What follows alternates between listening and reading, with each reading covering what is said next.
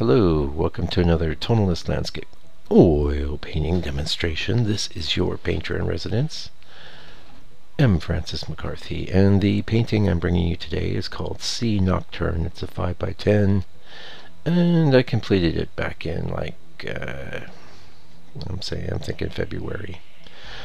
So 5x10, it's basically a nocturne. I had a plan to do sort of this blue keyed sort of thing, a very kind of simple compositional motif, and the main focus of interest is the sky, I would say, and the lights in the sky, and there of course are reflections in the water. Now I've seen this sort of scene, well, not so much like the scene I'm painting, but nocturnes with the sky, with moonlight streaking the clouds and reflections in the water. But I haven't done much of it, so I'm actually very pleased with this painting, and yeah, I've been looking forward to sharing it with you for a while. It's going to be in my store for a fair price. If you feel like supporting this channel, supporting me, go buy it by all means. That helps me. Well, it helps me pay for my studio rent for one, and it helps keep me in paint, and it helps keep me going. And so any of the paintings you see here that I've done that you like, unless of course they're already in a gallery or I've sold them already, I'm popping in my store, and we've had some pretty good success there. Also, if you haven't already, please smash that like button, and also feel free to leave me a comment. These sorts of things, YouTube likes them. They like to see interaction. Also, they like it when people share videos, and that's another way you can help support this channel and what I'm doing here, sharing the old paintings. And I really do enjoy just sharing my work. I guess I want to point out again that I try to pass some sort of educational information along with each video, but it's not really the intention of the channel. The main intention of the channel is just to share the paintings being done. Yeah, that's what I like to look at. That's what I like to watch. I love it, seeing artists put their work together, and I always have, ever since I was a small child. And back then, let me tell you, it was a lot more of a mystery. You didn't have artists with hundreds and hundreds of videos showing how they made their paintings on YouTube. But I just like to put that out there now and again, because some people seem to be a bit confused and they think it's a educational channel, and that's just one of the things we do here. Mostly it's an entertainment channel. I happen to find watching paintings get done entertaining, and it seems weird to just have silence, and I don't know, I'd be using up all of the music I had in my collection, not collection, I mean in my body of work, pretty rapidly. By the way, the music that you hear in the background of all my videos is my music. That's my other thing I like to do, is I like to do art and paintings, and actually I've been a professional artist for many, many years, so but music, I'm a burgeoning professional, let's just put it that way. I have sold a few CDs here and there, but it's always been kind of more something I did just as a creative outlet. But there you go. A bit more about this painting. So, I'm thinking blues, and one of the thoughts I have in my head is like, well, I'm going to start with sort of basic blues, but I know that I'm planning on doing a pretty strong blue glaze at some point as well. So what this will do is tie everything together, and glazing is very, very powerful for that. It's not something you can use just without thinking, though, because, well, a couple things with glazing. One is that you can do your painting, you can coat it with some liquid or something, and then you can glaze over the top of that, and you can wipe most of that glaze away if it's not going well, but it's going to have an effect. It's going to have a slight staining effect even then, so always be mentally prepared for that.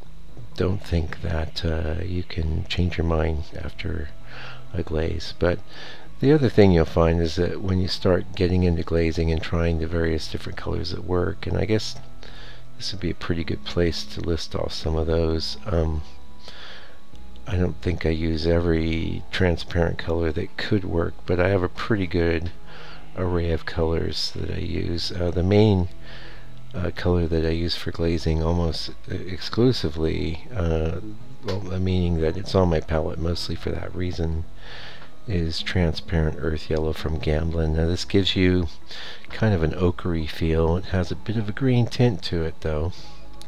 Subtle green, but green nonetheless. And it's great because it's like ochre-ish but transparent, and if you've worked with yellow ochre, you know it's one of the more opaque colors that you can use. Next would be like the permanent orange, which is also from Gamblin. That's only semi-transparent, and a lot of times I choose to use a little bit of that to counteract the transparent earth yellow. Next color I use alizarin crimson a lot, and that's a cool red. I also use perline red, which is a more warm red. That's a very dramatic effect. And then I use the transparent earth red, also from Gamblin, and that is a burnt sienna tone. That's really good for getting toneless effects. For the glazing in this painting, which, geez, I hope I actually do some glazing, because I'm remembering doing glazing, but we'll probably see that in about 4 or 5 minutes here.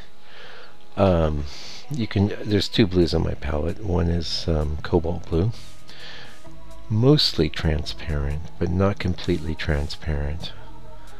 And then phthalo blue, and phthalo blue is completely transparent, and probably my first go-to if I want to get into some blue glazing. I use the cobalt and the phthalo. I work them against each other all the time, and also that leads us to pardon me, frog in my throat. I do apologize. Dioxine purple. Dioxine purple is a purple that you cannot mix, and one of the reasons is it's highly transparent. It's a great glazing color, and you can take it and mix it with either one of those blues to get different effects. I'll be honest, I use the phthalo blue a lot more because I know a very small amount of it goes a long way, and yeah, it's more transparent than the cobalt. But you can glaze with cobalt, you can get some interesting effects. If I was, say, doing more of a blue sky kind of thing, it would be cobalt. If I want a warmer blue, it's cobalt. A cooler blue, phthalo. And of course the dioxine will push it into a range of indigos and purples and violets and things like that. Last color, sometimes, I mean, you can glaze with phthalo green. I never have. I mean, I use phthalo green pretty sparingly. It's such an artificial looking color. My favorite thing to use phthalo green for is, like, if I have a sort of earthy green that's a warm green, I want to make it a cool green, I can add some phthalo green to that, and it's pretty easy to do. Also like to mix it with black for cool green shadows and that kind of thing. Which leads us to ivory black. Is an amazing color to glaze with. You need to be careful with it because it's going to darken things, but you can also get pretty subtle effects if you add a lot more extra oil. And speaking of glazing, there is a video on my channel. Just type in glazing. If you go to my channel, you click on my name there, and there's a little search box off to the right. If you type glazing in there, you'll see a video that pretty much, I probably just repeat everything I just told you now, but let's face it, we have to get into some repetition here because we've got lots of videos. And not just videos, there's a bunch of blogs that I've written too, and I've recently put a bunch of those on my my website, where I was just looking at a few from 2013 and 14, and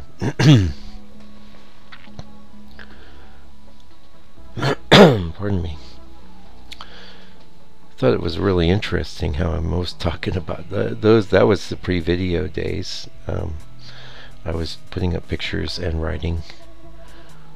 2012, 2013. I've taken some breaks from the blogging at various points, and then once I got into the 100 days, I decided that was going to be a blog in my mind the whole time, but I ended up adding in videos, and then pretty much it just kind of let the videos take over, because I found it just a big strain to write an essay and do a talk on a video as well. So I chose to just go with the video format and kind of do, you know, what do they call it, a vlog or a video blog or whatever. But prior to doing the videos and doing all my sort of communicating through that medium, I was writing essays on the blog. So and you're going to find I've been saying the same thing for years.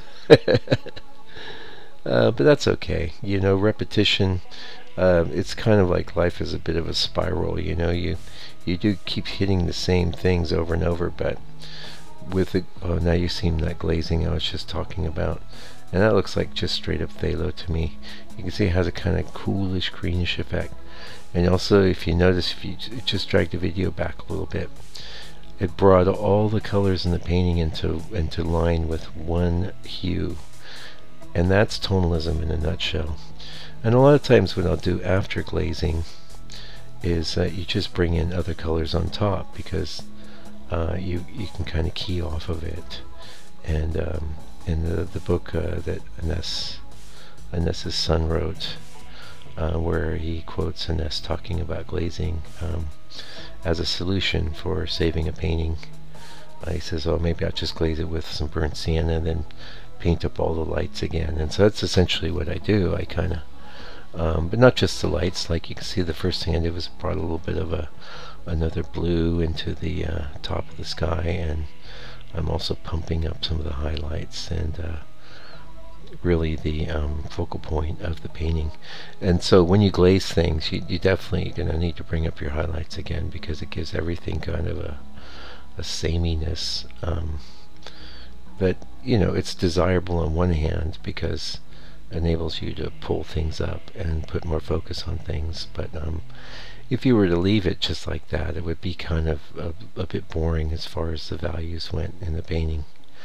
And you notice also at these final stages, you often see me hitting the painting with a paper towel, and a lot of that I do just to take off some of the sharper edges of the paint, because you don't want everything super sharp in your painting. So the paper towel is just a way to kind of knock things back, and I definitely do a lot more of that in the second pass, which is what we're looking at now.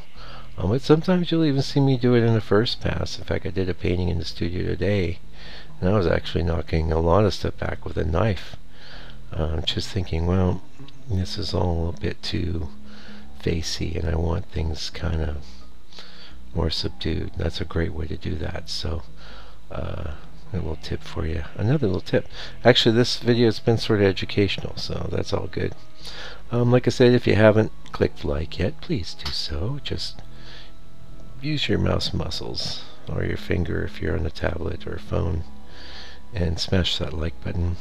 Leave me a comment. It can be simple as an emoji or a thanks Mike or you know, have a nice day or whatever. It doesn't matter. Just if you can, do it. And my store, go visit it.